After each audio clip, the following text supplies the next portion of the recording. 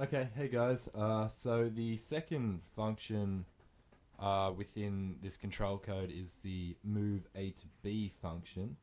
Okay, and so you notice it's got four output arguments. Okay, so encoder A, power A, encoder B, and power B. I'll explain what they are a little bit later. And then you've got move A to B, the actual name of the function, and you've got one set of coordinates called A and one set of coordinates called B. Okay, so A and B are similar to the joint angles, just a straight coordinate row vector like that. Okay, you can look through the example if you want, and the help sort of section, but I'll just go straight in and start explaining. Okay, so you notice the first thing it calls is the joint angles function.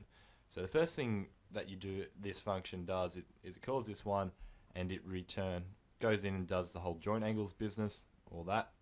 Okay, and it returns Q1 and Q2.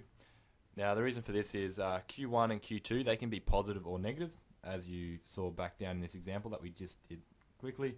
So notice it's 630.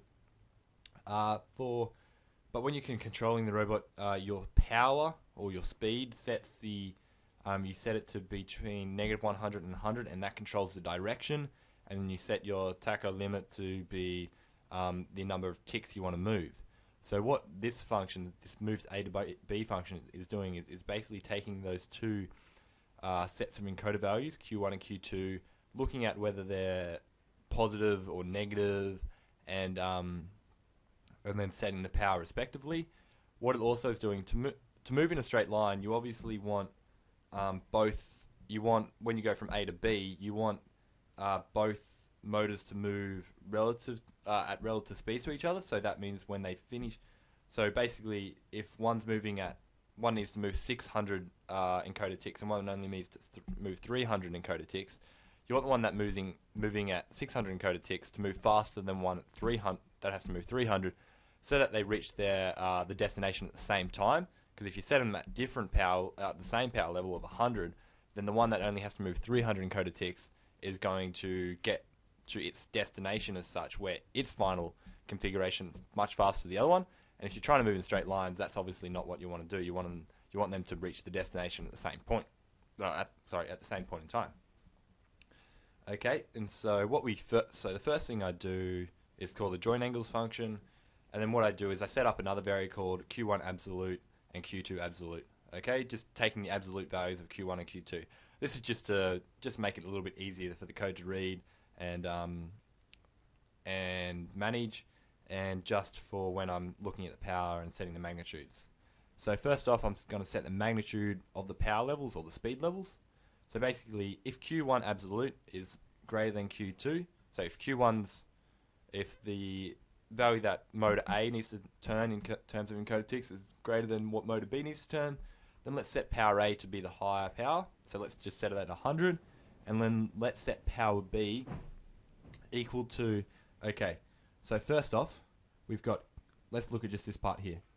So it's going to be a ratio, okay, and the ratio simply is, okay, take the value of Q2, okay, so take whatever Q2 is and divide by Q1, okay, so take the smaller one and divide by the larger one, okay, and times by 100, okay. So what that's going to set a ratio of whatever. So let's say Q1 is equal to 300 and Q2 is equal to 100. Then really you want Q2 to move only at 1/3 of Q1. So you just simply go Q2 divided by Q1. So the smaller one divided by the larger one and times by 100. Okay, to get 3.333. The reason I times by 100 is because that's what Q1 power level is set at. Okay, you then round it. Okay, so round answer in this case to 33 because it needs to be an integer. I then take the absolute of it because just to make sure that I'm only wanting to set the magnitude. I don't want to set the direction yet. So just if Q2 is negative and Q1 is positive, then if you don't set the absolute, it's going to already be negative. So I just put in absolute there, and that was one of the errors that was in my original code, the first set of control code. I didn't have this absolute here, and it was stuffing a few things up. So just take the magnitude of it by doing the absolute of that rounding and that ratio. Okay, and then there's another else if statement if Q1 is less than Q2.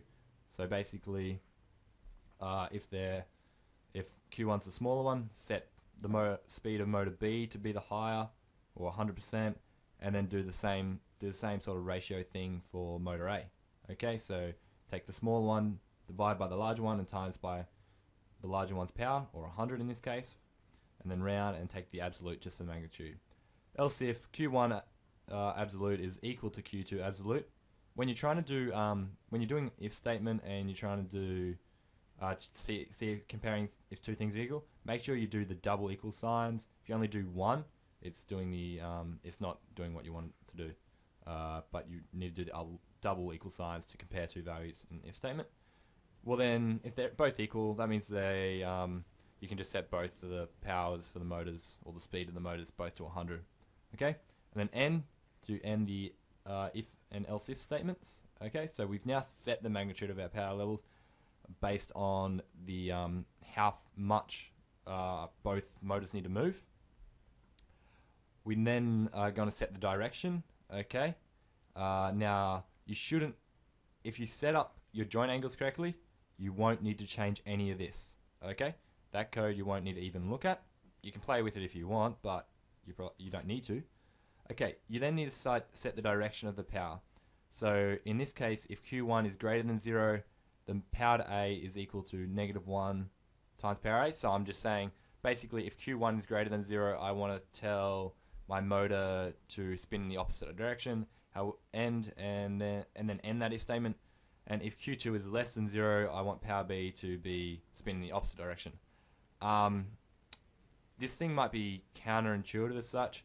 The only reason that these are opposite is because obviously, depending how you orientate your motor on your robot itself, a positive power might spin it clockwise or counterclockwise. So it just depends on how you set up your motor.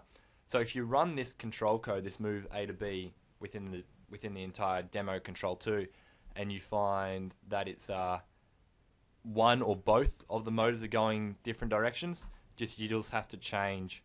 You'll have to invert these to be the opposite. So rather, if you found that your your base revolute joint was rotating in the wrong direction, you simply just need to change this to be Q1 less than 0, and it should be fine. Okay. You could also set up, if you didn't want to do this absolute thing up here, what you could also do is have another else if statement saying else if Q1 is less than 0, then set the power A to be positive as such. But I just did it up here to make it only one if statement down here. It's up to you. Ignore that if you did not understand that little part then about the absolute part. Okay, so yeah, set direction of power. Doing that by that. Again, this is the part of this code that you might need to change, just depending on how you've configured how you've set up the motors in terms of their actual physical orientation. Okay, and then we simply say encoder A is equal to the absolute of Q1, and encoder B is equal to the absolute of Q2. Again, the reason for that is because the tacho limit is only accepts positive values. Okay.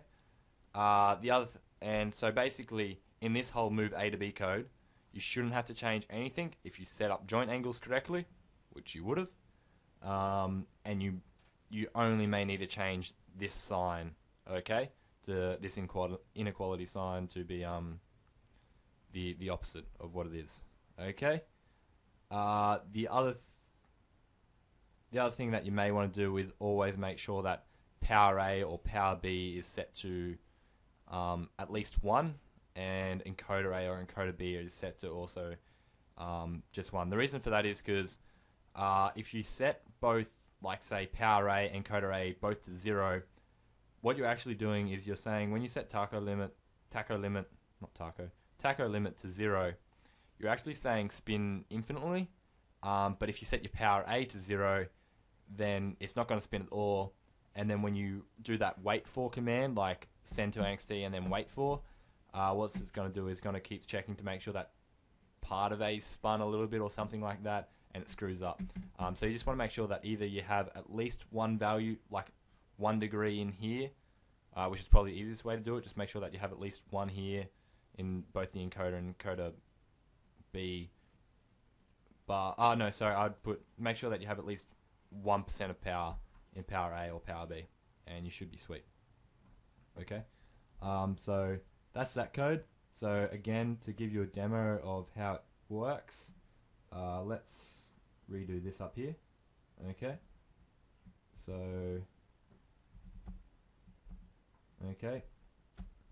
so these were the values we got before. Q1 is -630 and Q2 is 0. So that's from that example previously. And then what we're going to do is we're going to set up, okay, so we're going to look at, so if you look at what this thing actually outputs, it outputs QA, okay, so that's the number of encoded ticks that motor A must move, and then output speed of the motor, or power A, so the speed of A, and then number of motor encoded ticks that motor B must move, and then the speed of B, okay, is equal to move A to B, okay, and we don't actually have to put in Q1 and Q2, obviously, because it does the joint angle itself. We just need to put in A and B. So A, B, okay, and okay, you notice that QA is just 630 now, not the -630 like it was if you just did the joint angles. So that's good. And you notice that it's set to 100. Again, we should be expecting that from our code, seeing as it's the larger one. And you notice that QB is set to 0, and so the speed should also be set to 0, because obviously it doesn't need to move anything. Okay, but yeah, you may want to set this to actually be 1 or something like that, just so it, sometimes you might get an error with this configuration. Okay, just based on how they've set up the toolbox. Okay, so that's what that function does. I hope you kind of understand it a bit better now. But really, yeah, all this function is doing is calling the inverse kinematics, and then based on the values and the signs of the magnitude and the signs of Q1 and Q2, how far both the motors need to move, it sets up the magnitude and direction of your speeds or your powers, as well as kind of recalculate, or sets the encoders to be just the magnitude themselves. Okay, so yeah, that's all this function does.